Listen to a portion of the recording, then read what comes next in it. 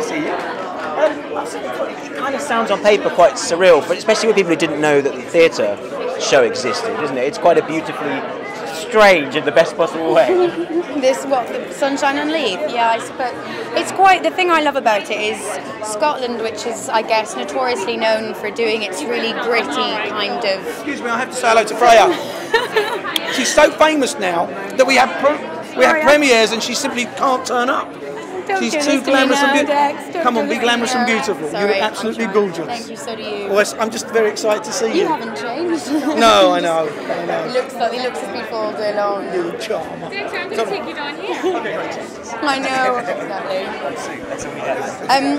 Yeah, no, I think it's fantastic that there's such an upbeat and kind of full of life and really heartwarming and funny thing that's coming out of Scotland. It's kind of, I guess, it's one of those things that people are sort of. It's a musical. Wait, it's a Scottish musical. It seems, yeah, it's a rarity, I think. We're kind of used to the ABBA and the Queen ones sort of becoming stage shows and then successful or not on film with Mamma Mia, of course. Is it in a similar vein, sort of? Someone told me, because I haven't seen it yet, so I'm going to see it for the first time this evening, which I'm really, really, really nervous about. But someone said that they'd sort of named it Mamma Mia or something like that, which you know, I personally don't think it's anything like Mamma Mia sort of production. But yeah, oh God.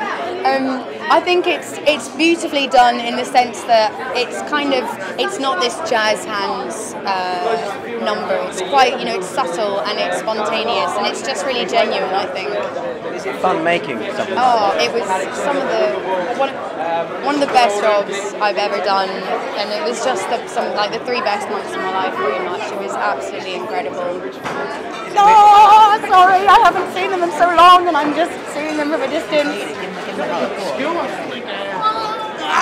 Oh, it's the pals. It's the pals. This is the pals. Tell us about the pals. Tell us about the pals.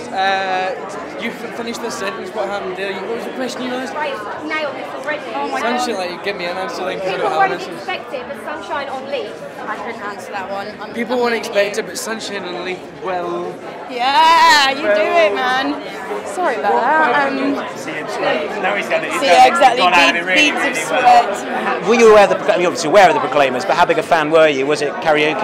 Well, I mean, you know, as any Scot, the Proclaimers songs are like sort of, you know, Scottish anthems. They're, you know, representative of the Scottish culture and all that jazz. And yeah, I was aware of the kind of the classic numbers, but I didn't quite know their body of work until I got the role, and I then started listening to all their albums, and they're so good.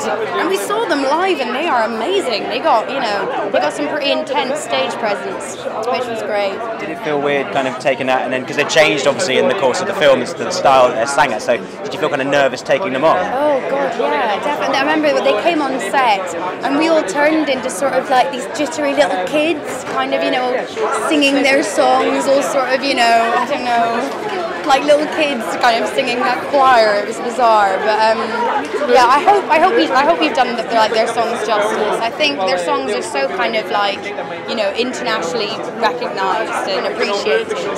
So it was, you know, I hope we live up to the expectations of Proclaimers fans. This film, that's me. And this film did well in Toronto. So is there a kind of, I guess there is an obvious hope that it will do well around the world, but do you think this is the sort of film that can get taken up by people around the world?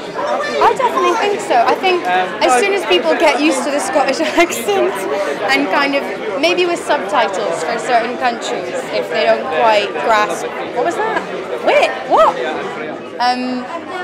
Anyway, yeah, I definitely think so. I mean, things like, I think everyone loves the Scottish film. I mean, from things like, you know, the darker end of the scale, Train Spotting, to, you know, Angel's Share, and all these kind of gems that come out of Scottish film.